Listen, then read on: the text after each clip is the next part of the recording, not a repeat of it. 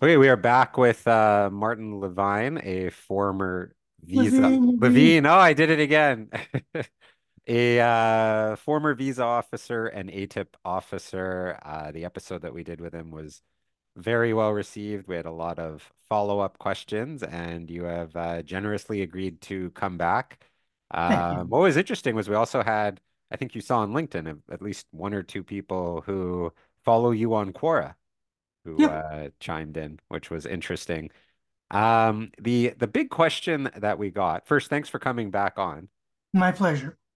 So the big question that people were like, a few people said we didn't speak about enough, and it's an area that I'll admit that I don't know as much about as maybe I should, which is the role of locally engaged staff abroad and what role they play. Well, what role do they play compared to, say, a Canadian who goes abroad in the There's different visa types of, decision-making process? there's different types of locally engaged staff, and it varies from one visa office to another. Uh, Generally, all the clerical staff in the immigration section of the consulate or embassy are locally engaged. Now, locally engaged can include third-party nationals. So it's not necessarily all the local engaged staff are citizens of the country that you're in. Also, they do try to provide some opportunities for Canadian spouses and partners. So Mhm. sometimes you get a Canadian spouse or partner working there. Um, as I recall, there were some local engaged officers above the registry staff who were permitted to make non-immigration decisions, so visitor decisions only. And then there were the ones who essentially had equivalent authority to a Canada-based visa officer. And so they do, so at some visa offices, they can make decisions about visitor visas. Do you know work permit, study permit as well, or? Yeah, again, depending. There's an So, issue, frankly, there's an issue about how reliable locally engaged staff can be because, unfortunately, in some of the countries where we operate, corruption is endemic, and family and other pressures in our officer, a local engaged officer, to give out details that should not be given out are very heavy. So the managers have to assess that. so when you were there, what were there instances where I guess info was leaked or things like Uh, that from locally engaged staff? Because that was yeah, a like that's something like people were saying you don't know the power, Steve, of the locally engaged staff, which I yes, don't know that I do. I do recall that information was leaked only a few times. Generally, we were lucky, or I was lucky, not to be in Canadian visa offices where it was an endemic problem. But yes, I did see a few instances, and of course, the individuals had to be fired. Yeah. And is it like, because we had talked about how Canadians would kind of rotate through different visa posts. Is locally engaged staff, is it a full-time permanent job or is it also a contract of like 2, 3 years? Generally, it's a full-time, permanent job. So to what extent then would it be the case like, they say that in politics that governments come and go, but the bureaucracy kind of dictates things because they're permanently there. Like, to Uh, what extent can if the Canadians are coming and going, to what extent does like locally engaged staff kind of just run the visa office? well, it's the responsibility of the visa office manager as a rotational foreign service officer to rein them in. Some of them are not so good at it, unfortunately. Others are very, very strict and lay down the line with local engaged staff. This is your role. If I catch any of you leaking information, you're fired right out of here. That type of thing. Uh, Line visa officers have a problem that I alluded to in my first interview, and that they're not really at all encouraged to talk out of turn. So unless you believe that a locally engaged staff person is doing something very, very wrong, you keep quiet. A simple difference of opinions over a decision would not be sufficient unless you felt that the local engaged officer could have been wrongly influenced or was just very, very derelict. But you have to accept the fully qualified ones who are qualified to make immigration decisions operate on the same level as you. And I've been in visa offices where the office manager would not convene a separate meeting for Canadian officers only. The officer insisted that all meetings be open to both Canadian visa officers and local officers who had the same functions as Canadian visa officers. So it's not all that easy to rein them in, and you have to watch what you say because I mean, local engaged staff being mostly indeterminate, and there's some contract workers, but certainly at the officer level, they tend to be indeterminate. One advantage that they have is emotional, in that people build up a regard for the good ones. So you just got there last week from Ottawa, you've been posted, and you see a local engaged officer doing something you don't understand or something like that, you have to consider that person may be very well liked in the office, especially among other locally engaged staff. You've been there a week. Do you want to stir up trouble? I wouldn't do it. Hmm. During COVID, I know that there were just from reading ATIP's issues where during work from home, there were big concerns about whether locally engaged staff could be permitted to work from home due to Mhm. data privacy and everything. What percent of like, I mean, I guess it would vary visa post to visa post, but say like, I don't know, the bigger ones, New Delhi, Nairobi, Beijing, would be locally engaged staff Um, versus Canadians. Canada-based visa officers, Yeah, most. yeah. When you see pre-assessment, I mean, this may be like, too current for when you work there, but like oftentimes you'll see now file and global case man. First of all, would global case management system kind of, I would have, my understanding is every time a file gets looked at, there's a record of who's looking at it. Like in your experience, did that kind of reduce some of these concerns about information being leaked? I never used GCMS. It was after my time. Certainly, I'm trying to recall what CAPES was like. I don't think there's a record accessible of who had accessed CAPES.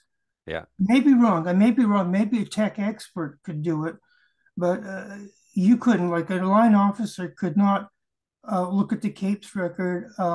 They couldn't discern whether anybody else had looked up the information, unless, of course, they made a note. Maybe Mhm. GSCMS has a better functionality. I'm not sure. Do you think, and what about interviews? Who would do interviews overseas? Is that like for the genuineness of a spousal sponsorship? Frequently, fully authorized local engaged officers would do it. Often they were better than you because they knew the local culture. They're more sensitive to cues when somebody might be lying and that type of thing. So often they were superior as long as they were trustworthy Yeah. to do that type of work. Now, of course, the interview isn't what it used to be in my day. It's vastly declined in importance. So how and like if it's an issue of outright fraud, it's no longer visa officers who do it; it's officers of CBSA. Mhm. So Yeah, that the function, risk assessment unit, I think, is what they call it now, all the fraud investigations. I think that's how CBSA does it. Again, I never worked for them, but as I understand it, they have quite an elaborate system for screening for fraud and then moving on to do what happens next. But Yeah. we don't. We visa officers would not be privy to that information. But that's Yeah. confidential information that is a property of CBSA. Uh, it's not shared. It's not shared. That's their No, procedures. and that's becoming like I actually just tweeted, it's becoming an issue in some files where a procedural fairness letter and a visa officer refusal notes will say this document was confirmed to be fraudulent, and it's never clear throughout the whole process at the judicial review why. We And it's can't another say. unit, yeah. Uh, Um, you can't put in your notes that I'm in contact with so and so an officer at CBSA in whatever foreign city.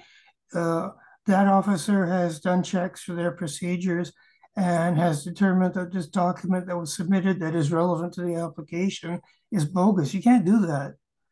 yeah, I mean, I can hear listeners going, well, then how are people supposed to know? I mean, there's They're not the supposed two to know. sides to it, right? Of like making sure that there's some oversight on these fraud investigations Well, it's like any other, versus as soon as people know what the investigation tip is, you plan around it. yeah, it's like a police procedure. That information Yeah. will not be released. it would compromise the whole system. Yeah, it's a tough balance.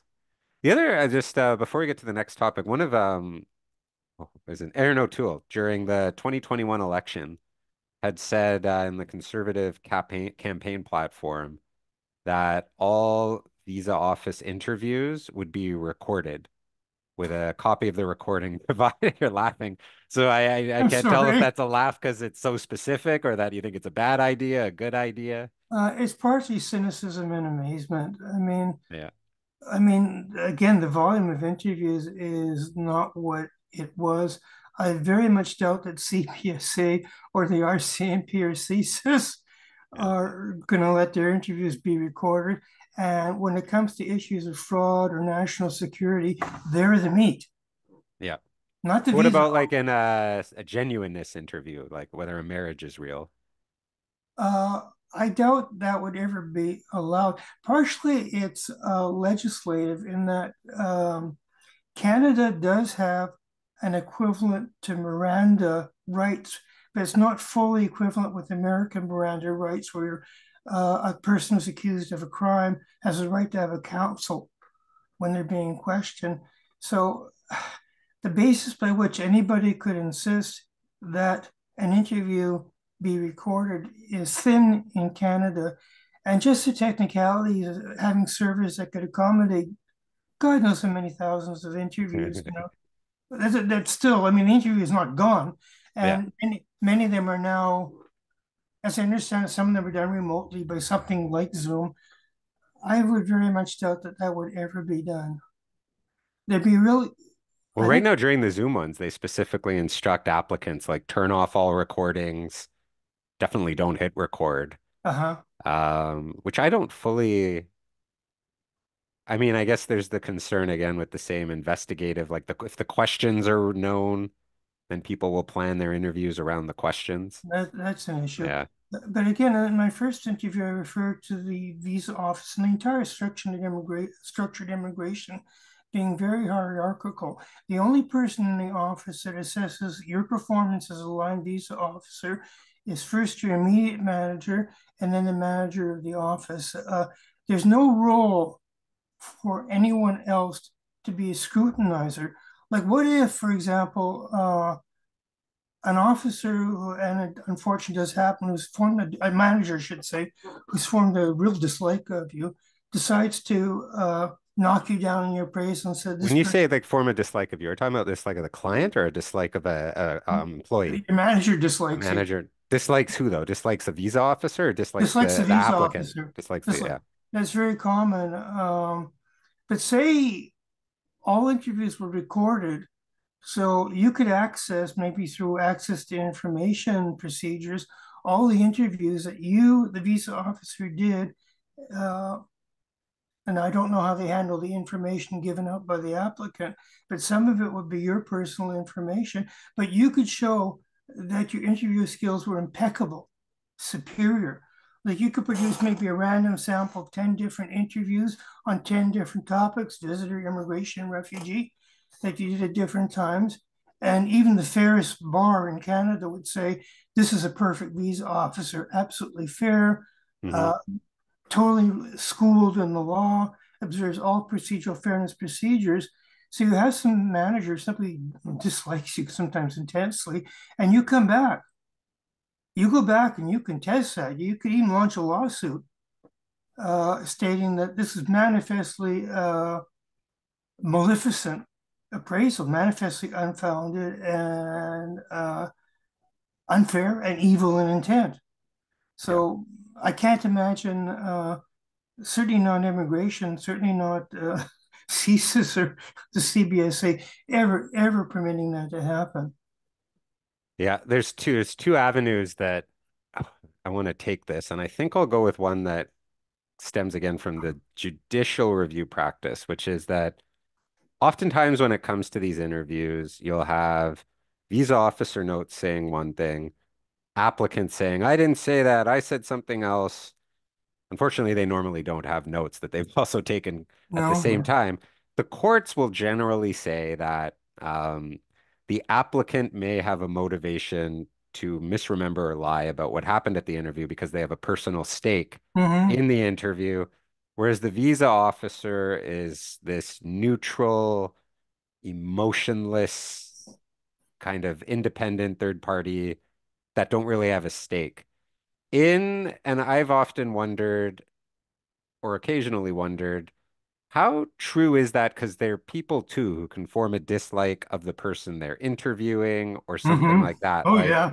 yeah. So what do you think that generally that legal principle, well, there's the separate, like, is the legal principle right and is the legal principle accurate? Because sometimes you need a legal principle that's right, even if it might be inaccurate. Like the idea that visa officers are able to read every word on an application may be inaccurate, but the whole system depends on it, as one Yeah. judge put it to me. Do you think it's factually accurate, ignoring whether the principle is right, that these officers are always just these neutral, not forming opinions of their clients? Well, Yeah, what I'd say about that, and again, maybe some visa officer would be most unhappy, and I'm sure the bar and the general public would not like to hear it. Visa officers perform a police function. Uh, interesting.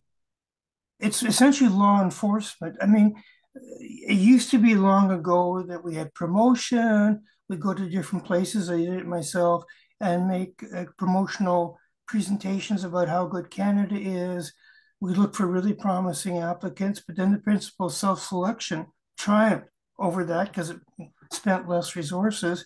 I have to admit, I'm an aficionado on YouTube, if I can mention that, of American police videos, body cam videos. You have to essentially adopt the same stance as that police officer. Now, these officers don't have body cams, but you still have to, if you're professional and you don't want to get fired or permanently remain at working level, you have to have a police attitude. You cannot be provoked.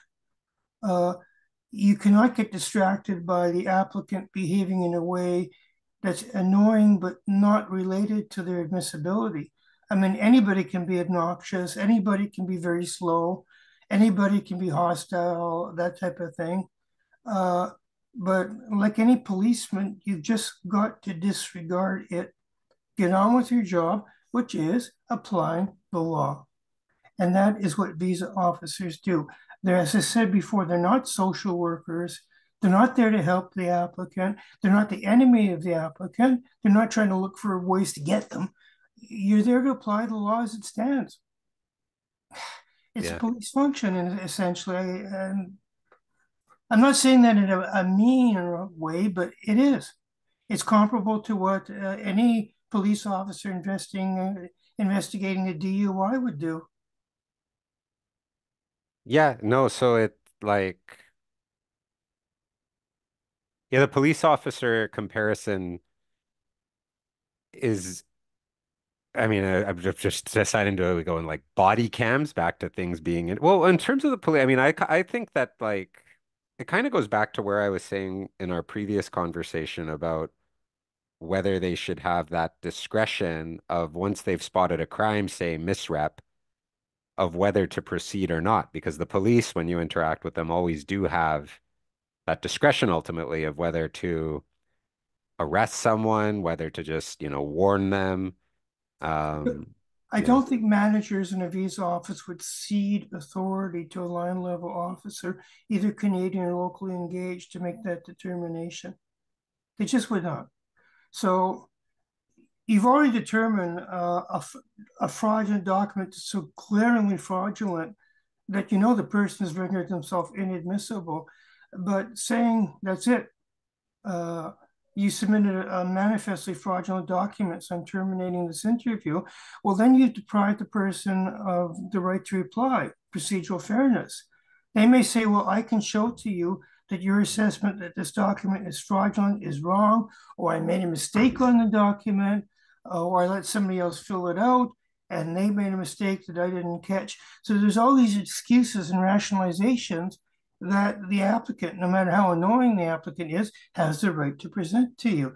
It's the same again as a police function where an officer sees somebody swerving in traffic, forms the Hmm. initial impression that they may be intoxicated, but then they stop the person and explain their concerns, and the person who's being stopped is lucid enough to say, "I'm diabetic Yeah. and I'm having an insulin problem." In which case, the officer has to immediately change to a humanitarian position and get the person to the hospital. I mean, there's no direct analogy Yeah. in being a visa officer, but I don't think either that management would do it, or I really don't think it's a very good idea. If you're telling a person, well, I believe this document to be fraudulent, no matter how confident you are, the person may have a way of rebutting you. So you can't just terminate the interview at that point. Yeah. Well, I don't know if you turn or just saying like I exercise discretion to not even though there's been misrep to just do a warning. But I want to switch gears No to the such other fe- because there's no feature like a warning. Again, it's not like a cop that yeah. could be DUI in that way. You can't issue just a warning to an applicant. What are you supposed to say? Well, damn it, don't ever submit a fraudulent document to a Canadian official again. No, it doesn't work that way. Yeah. One of the enforcement manuals now kind of hints at like that they have to determine if an A44 report is merited and then if they should. But the courts have basically like kind of said what you're saying, which is no, your role is to if there is an A44 report, that should be written, it should be prepared. I want to switch though because I don't want to miss this other big question, which is sort of similar to what we've been talking about, which was reconsideration requests. Uh, What role do you think they should play? uh, very little. Again, maybe I sound too authoritarian myself, but it's the responsibility of the applicant and their counsel, if any, to present the full case on the initial application. It is not the responsibility of visa office staff to look for any little detail and say, "Are you sure that's right? Why don't you take another look at it? We'll send the application back. If Yeah. it's a mistake, you can just apologize to us and everything will be good." I don't think that maybe you need more flexibility in a refugee or humanitarian situation, and that you easily could be dealing with an applicant who's very stressed and very frightened. But for other types of applications, you pay your money and you take your chances. And it's not, you never want to establish a principle that it's up for the visa officer to dig, and forgive, just issue a warning. It's totally up to the applicant and counsel to do it right. If they want to take another round at it, pay another fee, submit another application, and it happens. Sometimes the circumstances change, and away you go. They might get their visa after all. Do you think there should be like an appeal or just straight up reapply? Well, what's the federal court for? Well, do you think that the federal court makes sense as the avenue for a visa refusal? Well, see, who needs, and I'm not trying to please you guys, but who needs to undercut the immigration bar?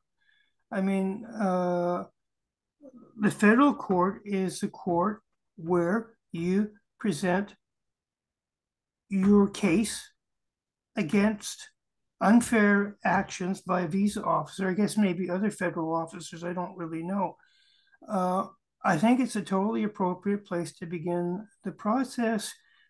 We can't do all of this for free. Like you're spending the resources of somebody or other when you open up other lines of appeal.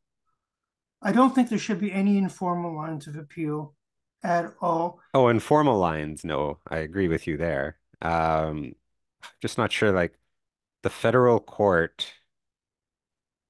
I mean I like judicial review is probably well, at least half of what I do lately, it seems. Mm. And it always strikes me as odd that like for a visitor visa refusal, the recourse is either reapply, although there's concerns with that process if it's already been refused once with the whole automated triaging and everything now that goes on, how a previous refusal could just lead to future triaging, but that the courts, that it has to go to a judge in Canada is always just struck me as a bit odd and probably more expensive.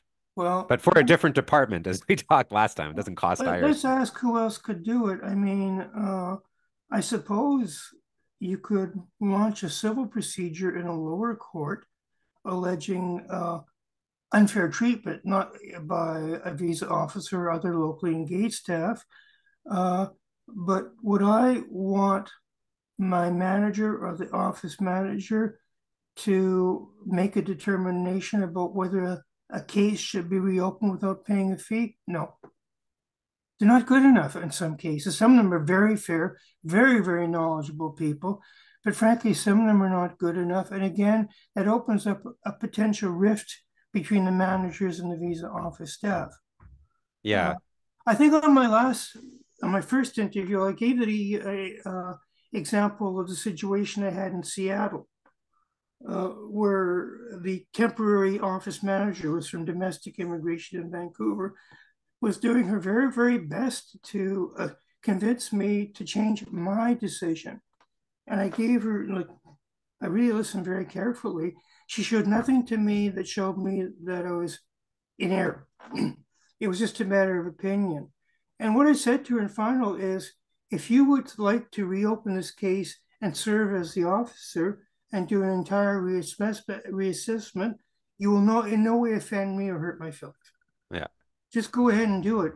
But to ask me to review my own decision, unless I did something manifestly wrong, unfactual, or failing in procedures of procedural fairness, what's the point? When I say, oh, I'm a bad person, I'm a lousy visa officer, and I'm really sorry, so I'm going to open up that right now and I'm going to send a letter of apology to the applicant council? That's not the real world.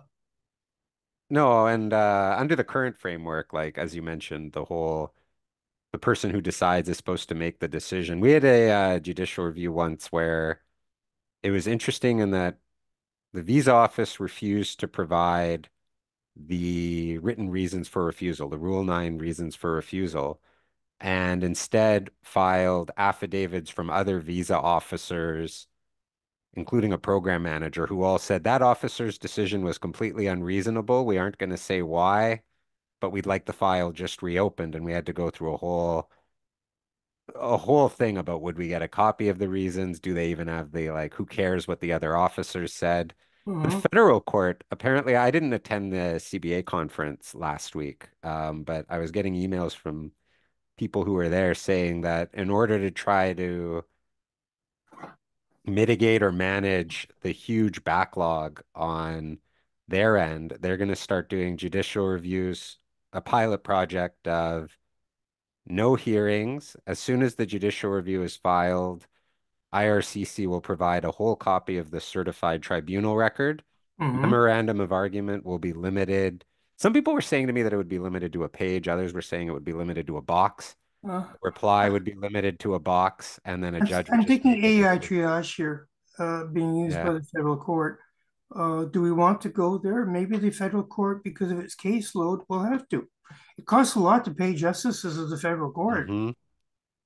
Well, so that's the thing is like, does a procedure like that make sense in the court? Like a lot of them refuse, like I can divide JRs into two types. There's the refusals where you're like, I can show why this is unreasonable in one sentence just because of the software that the visa officers are using. And then the other ones where you're like, this is going to be a full hearing. And for those blatantly obvious ones that are going to be set aside, I just like I don't know what the mechanism is, especially as you know, like the cost of a judicial review to the applicant is $50. But So, you also like want the courts to be accessible is the whole idea. Does a visa office redetermine? I don't know.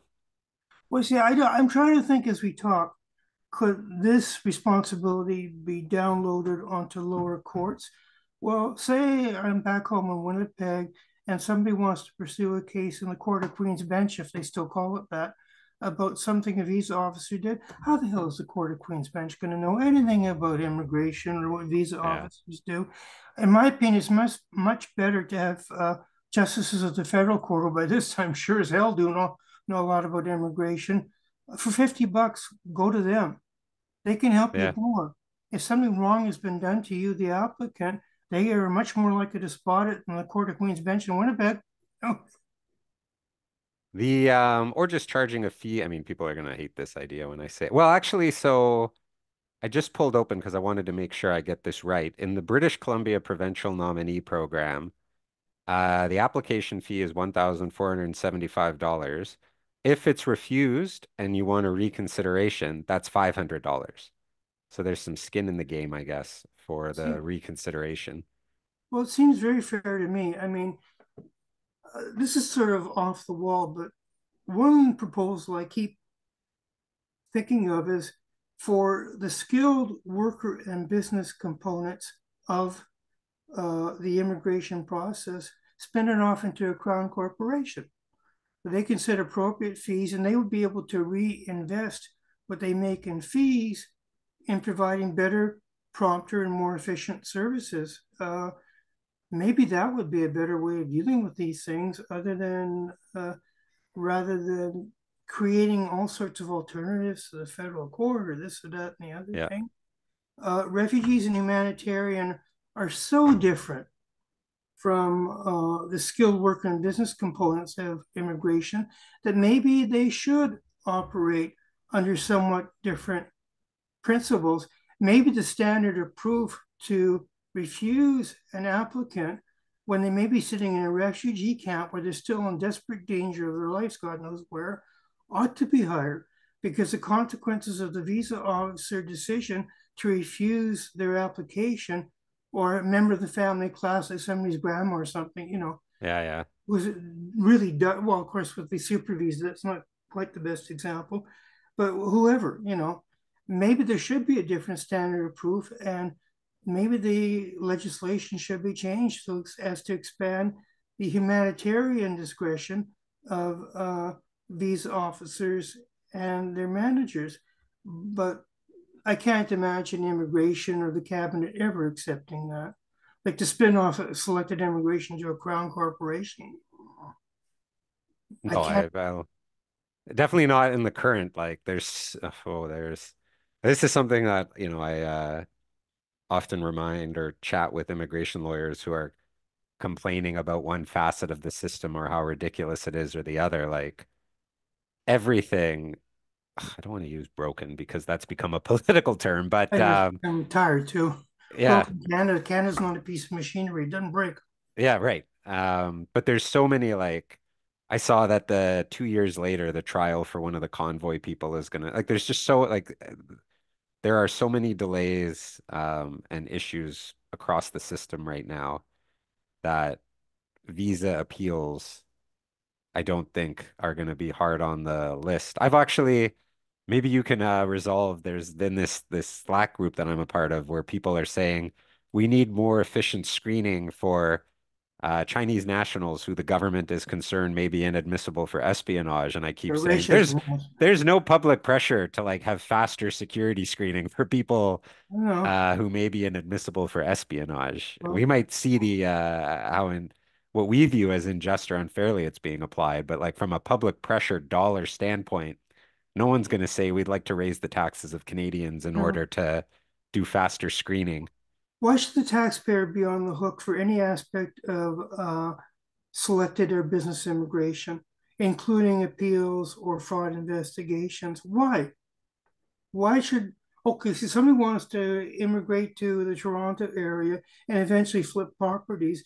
Why is some farm person, like a farmer in Saskatchewan, what is the justification for laying an extra tax burden on that farmer for somebody who's going to go to Toronto and do something or other there?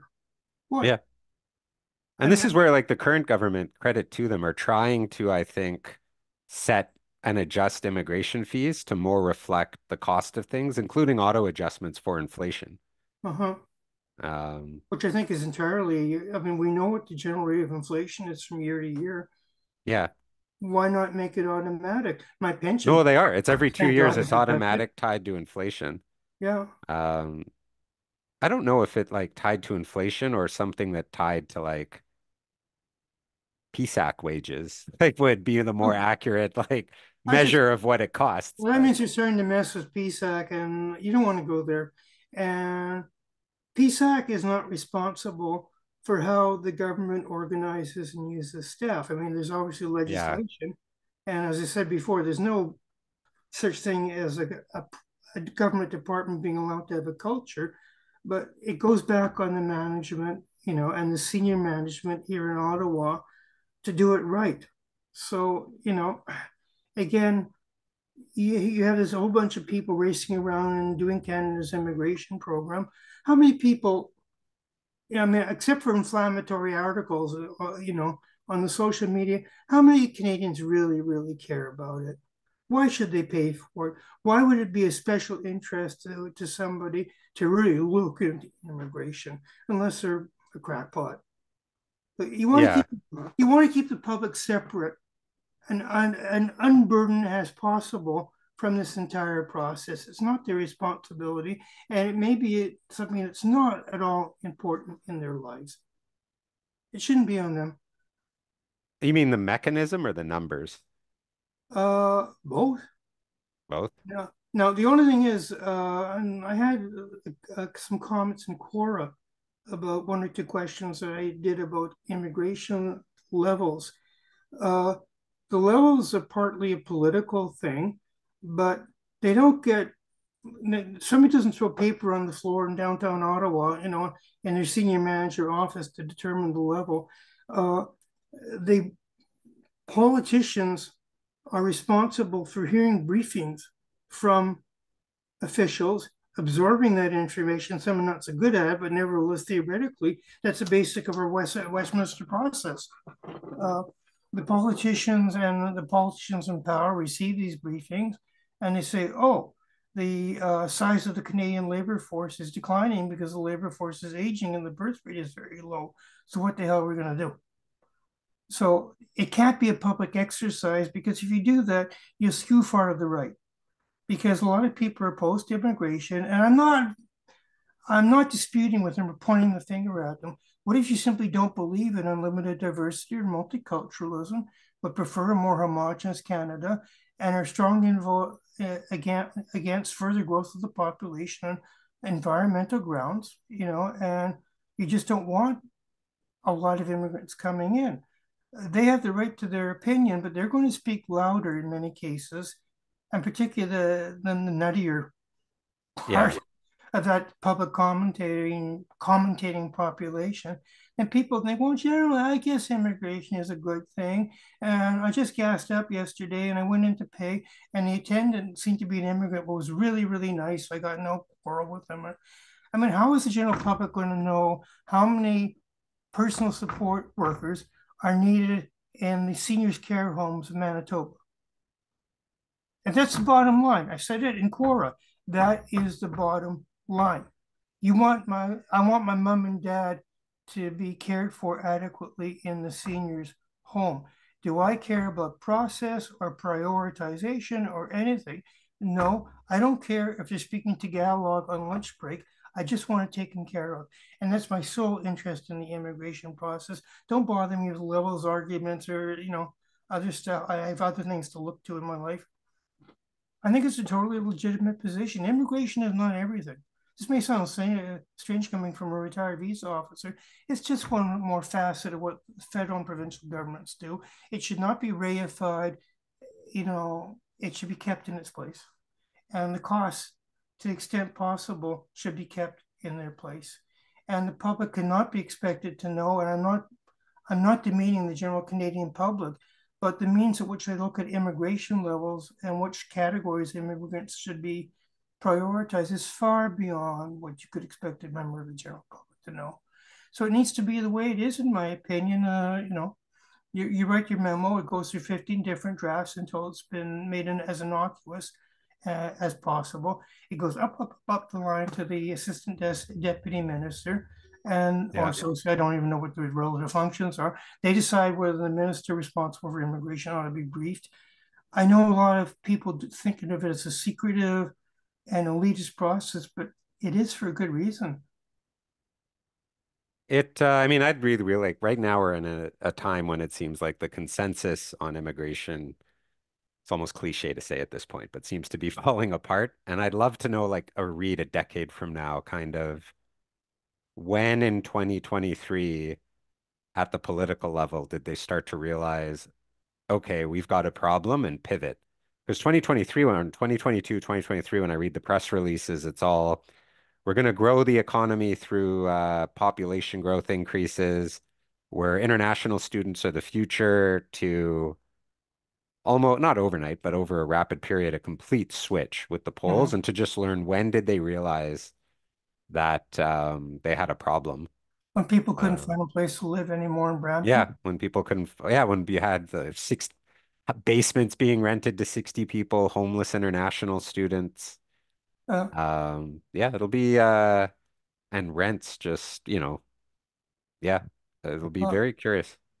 I don't recall whether I mentioned it in my previous interview. Well, I think I do remember it.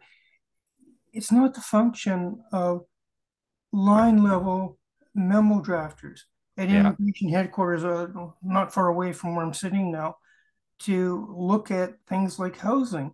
If the federal government does not make itself conscient of the implications of what one ministry is doing as opposed to what another ministry is doing, or a provincial government or a municipal government, well, you can't expect line workers in the federal government to do anything about that. They've got to bite the bullet. Now, in terms of the supposed separation of opinions about immigration, as I just said, I don't think a large part of the Canadian population could care less because immigration is not a thing in their life. Like mom and dad are not sitting in Beijing, trying yeah, desperately to get a permanent immigration visa. Uh, in fact, the Jewish old folks home in Winnipeg is well staffed. And when I went in there, the again, I don't mean to stipulate a nationality, but these are generally Filipino workers. They couldn't have been more nice and caring to my mom. That's the limit. So from one side, you've got quite far to the right people who are angry, not just about levels, but it's all melded up with a distrust of government, a feeling that the current government here in Ottawa is remote from the interests of the general public, which maybe sometimes it is when they talk about housing, and simply uncaring about the opinions of average Canadians, where people feel Western alienation, feel that Western perspectives on how immigration ought to run are not being respected. So they're going to talk. They're going to talk loud. And with the social media, they've got all the scope in the world to do their talking. Then on the other side, you have people who want to set up camps on university campuses, who demand that any refugee without screening be admitted to Canada because some government is being so beastly. Uh, but there's this, I don't want to talk, yeah, I want to talk about the silent majority. I'm going to use a Republican term, although I don't think I'd be yeah. voting for them. Uh, there's this very large silent majority of Canadians that don't bother me with that. I just want that mom and dad to get a good level of care. When I go to the gas station, I prefer to come inside to pay rather than paying in the pump when it's 30 below zero in Regina. And I go in and there's this nice person who looks like an immigrant, but speaks enough English to serve me, is courteous and respectful about it. That's a limit of what they care about.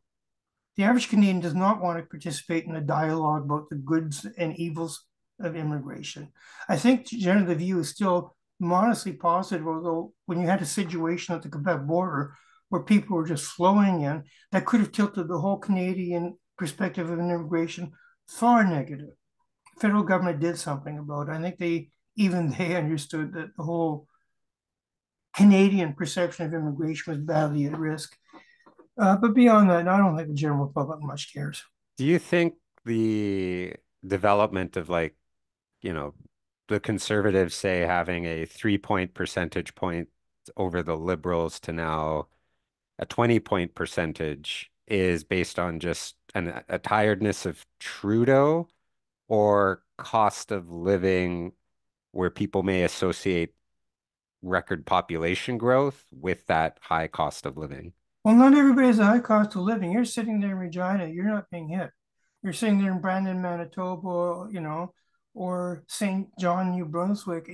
That's a big city problem, and the outskirts of big cities. So you've got your Vancouver and you've got your Surrey. Even in Surrey, house prices are going wild. You're sitting in Toronto, but even in Orangeville, Ontario, prices are going wild. Not every Canadian is in that situation. A lot of them already bought their homes because they were baby boomers back when you could actually buy one if you're middle class. Uh, it just, I can speak as a Western Canadian. Okay. Uh, Pierre Trudeau was very much disliked, very much disliked. Uh, People are still angry, and Eastern people can say, well, you Western people, you hold a grudge too long. We don't care. If I can still use the term we after living in Ottawa for so many years, but as an expat Winnipegger, we don't care. You know, we are just mad at Pierre Trudeau, even deceased. We transferred our anger to Justin Trudeau. Unfortunately, if I was sitting back in Winnipeg and talking with somebody local about it, unfortunately, though I don't dislike Justin Trudeau, he's a pretty good target. Yeah. He comes across as being very, very elitist. Uh, uh, he makes bad judgments about self-presentation that are glaring. Again, I'm not trying to influence the next federal election, uh, but there's real issues from the point of view of many Canadians about Justin Trudeau, aside from angry memories about his dad. The actual substantive issues, housing, not Canada-wide, taxes, everybody hates taxes. I don't think most Canadians would be, simple enough to believe if Pierre Poilievre said, "You just vote for me, your income tax is going down 30%." People are smarter than that. Yeah. People are often more focused politically on local issues like provincial issues, because provinces provide most of the day-to-day services that you really have to rely on, or your municipal issues. Who's going to plow the snow after a blizzard? So people just looking at that issue, and look how bad that Liberal cabinet minister dealt with it. They don't know the names of the cabinet ministers in many cases. It's not, and then neither should they. It's not important. Yeah. I'm taking my man out of the Ottawa box and I'm currently living in, and transferring it back to the prairies. It's not important. So I don't think immigration is an issue amongst Canadians who are not going to vote for the Conservative Party federally or parties that are more extreme federally. It's an issue for them. They're not going to vote for the Liberal Party anyhow. Nothing you could say to them would ever convince them to get over their anger at Justin Trudeau. So I don't think immigration is a big part of the equation. And while the housing issue is very important, like I'm not dismissing the situation of a single mom with kids who's desperately looking for a place to put a roof over their heads in Toronto, but that housing issue is not an issue for a lot of Canadians. If it was, the federal and the provincial and municipal governments would be doing a hell of a lot more about it. Yeah. So that's my Uh, take on how immigration and immigration policies and the behavior of visa officers and locally engaged staff impact the Canadian public. Most of them have no idea about what is going on in visa offices, and they couldn't care less. They wouldn't even know what a visa office is. I've had to get into long explanations about what I did. oh Because yeah, people, no, I definitely agree that for most people it probably doesn't go beyond, and I would even separate immigration too high, too low, refugee too high, too low, because I that's think it. people view them as separate. Yeah. The last question that I have is going back to what you'd said earlier about your visa officer and your manager possibly might not like you. And from what I've seen within and in chatting with former just federal government employees, but maybe specific in the immigration space, is that it's, I think, so there seems to be a lot of like inter-office politics. Intra. The public, there's a bit of a resentment or frustration that the public often just views all civil servants as lazy. The there's fighting now with between PSAC and the feds over going back to work three Yeah. days per week when I had thought that they had just negotiated a contract of Yeah. 2 days. I have opinions about that are probably relevant to our discussion today. Um, yeah, well, but I, I th- I guess think I think Treasury Board made a dreadful mistake. Speaking with the mentality of a civil servant, it was clear that Treasury Board made a commitment that any request to return to the office will consider the circumstances of the individual employee. Instead, they blew it out the window, went right back to generic, putting visa officers and putting all federal employees in some type of abstract box. So it's very, very foolish, in my opinion. Yeah, but like with all that, so oh, and pay being lockstep. So you've got public thinks lazy, highly political office. As you said, instead, I guess the way I would reword it is instead of people being treated individually in terms of their work environment, it's everybody back to work 3 days in the office, lockstep pay. Like to someone starting out in the civil service, what tips or recommendations would you give them in terms of like having a long, productive, thriving career? Don't join the federal public service. Don't. I meet a fair amount of young people, and I'll be the first here in Ottawa, where federal public service jobs are obviously something that's in the conscience of young people. Don't. Maybe a provincial government is where you'd feel happier because sometimes provincial departments, certainly in the smaller provinces, less populous ones, they're simply more intimate and there's simply more scope and more variety of work to be done. Also, can I use the term non-arrogant provinces? Uh, I like to think of my Manitoba, my Saskatchewan, New Brunswick, all the Atlantic provinces as non-arrogant provinces. They're not big attitude provinces. I mean, you get the occasional individual who's totally obnoxious, but by and large, no. Yeah. Say you work for a Manitoba department, uh, the minister of the Manitoba department is not going to have his nose very high in the air. It's a little department compared to the big federal ones. Uh, the civil servants have maybe more job satisfaction. Now, here's something again, I don't think I mentioned it in my previous interview. There's a very important difference between how visa officers get promoted and appraised as opposed to how most civil servants, either at the federal, political, or municipal levels, do. Uh, the visa officer service is like the military. You get promoted to level. Yeah. And then You mean like those, PM1, PM2, or well, the thing is, not quite like that, but there's a certain pot every year, there's a certain pot of positions for promotions for people who did well on their annual public appraisals in the visa service. And that's it. So you don't apply for promotion. Your appraisal is your tacit application to be promoted. You don't have to, you can actually choose to say that I wish this appraisal to be ignored, which is not good for you. But generally, that's all there is, your appraisal. You're not really allowed a rebuttal or anything. You're not normally offered another chance, say for a few months, to really show that you've cleaned up your act. And now you treat managers with respect, you follow all instructions, and you study the law a lot better and all the regulations. No, it's one shot every year, promotion to level. And that is not at all like how it works in most of the rest of the civil service. So, say you're working for Justice Canada or one of these places, you see a particular higher level position being offered for a senior lawyer. Either you decide that, oh, I don't think I can take this on, I don't think I can make my case.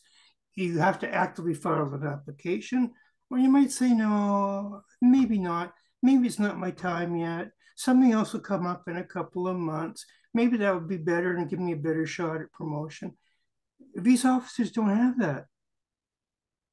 They're under the thumb of that annual performance appraisal, and they don't get to apply for a specific position. I mean, how many people would actually want to work in a situation like that?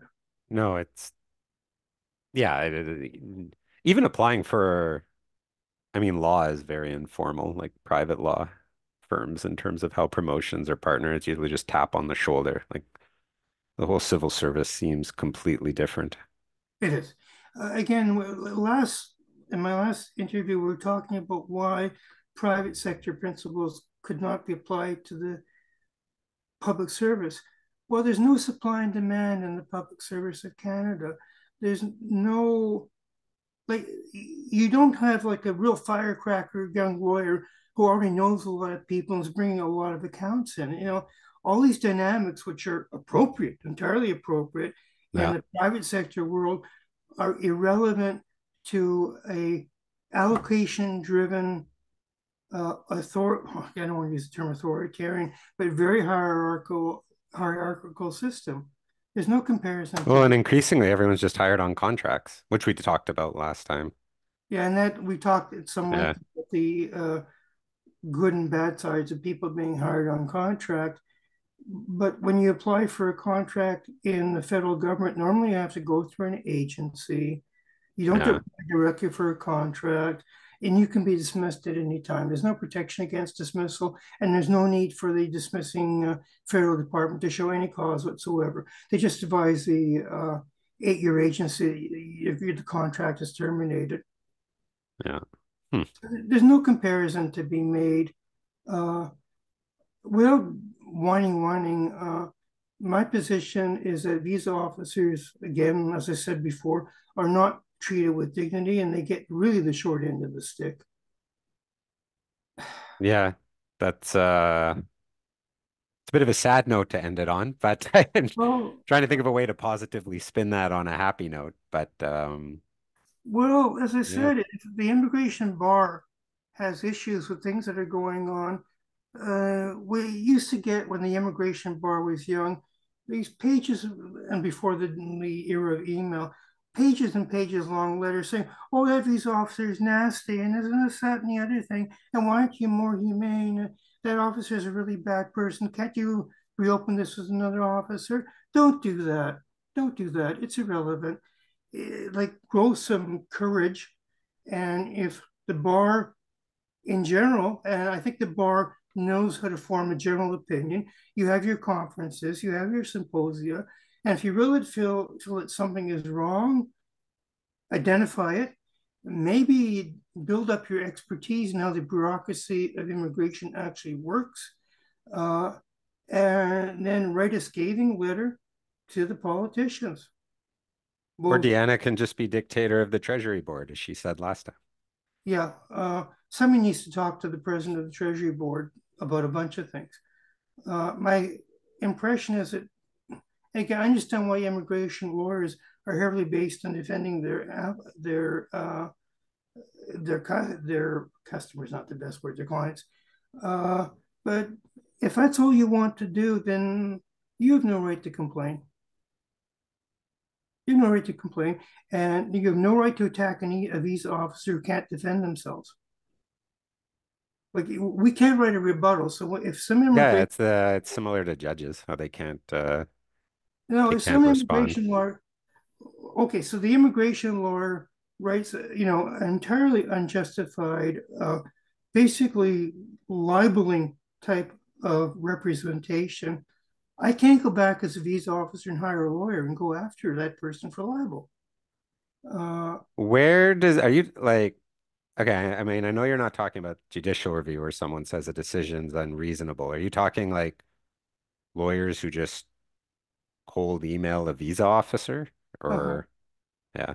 Or cold right to the office's manager. They wouldn't normally know who your immediate manager is, but they'll certainly know who the manager of the entire office is. No, there is a decorum. Like I mean, through ATIPs, I do a lot of ATIPs of the that immigration representative's email address where reps can ask general questions. Uh-huh. And I see some reps, writing back to, yeah, they have a free service where they ask a question. The department will write they'll, God knows what goes on internally, but there'll be a bunch of emails to figure out an answer. They'll respond to the rep, and the rep will write back saying, "Oh, useless. Thanks for nothing." And I'm like, Yeah. what's the advantage in doing that? But I think if immigration lawyers would convince themselves a visa officer is a relatively low level bureaucrat under tight control by their managers, doing a heavily defined job that's already been stripped of most of its subjectivity by various changes in the act to make it more objective, and even more so now by the use of AI. I mean, the bar constantly writes about being more humane, more compassionate. Where's the conscience about the way visa officers are treated? I've never seen a well, visa. and I think that part of what we're trying to do with these episodes is kind of show that more. Like, I don't think the public has a clue. Well, I had talked about, I don't remember if it was with you or with another former visa officer, Corey Clamp, that I was chatting with someone who hosted a party in Asia. And when he learned that there was a IRCC visa officer there, he had had a previous application where IRCC had refused, I believe, his mother-in-law's Oh, application, and he made the show of asking the visa officer to leave, which I thought was unfair. And I don't think I talked about it with you. Maybe we it's talked about it with someone juvenile. No, else. you didn't with me. I Yeah. consider that type of behavior totally juvenile. Yeah. No, and Uh, that was sort of like where what the other person had said as well. and also, here's another point. What if that visa officer you direct to leave your party is a female or a person of color or a person with a disability? God help you. Yeah. God help you. You might be able to get away with behaving like that towards a Caucasian male visa officer with no disabilities. You try to do that with somebody else who Canadian society defines as sometimes a victim. Well, go for it. Go for it. And remember, if I go to some party, I'm Well, it's not also just what's the upside in general beyond like that brief moment of feeling like high and mighty. yeah, Yeah.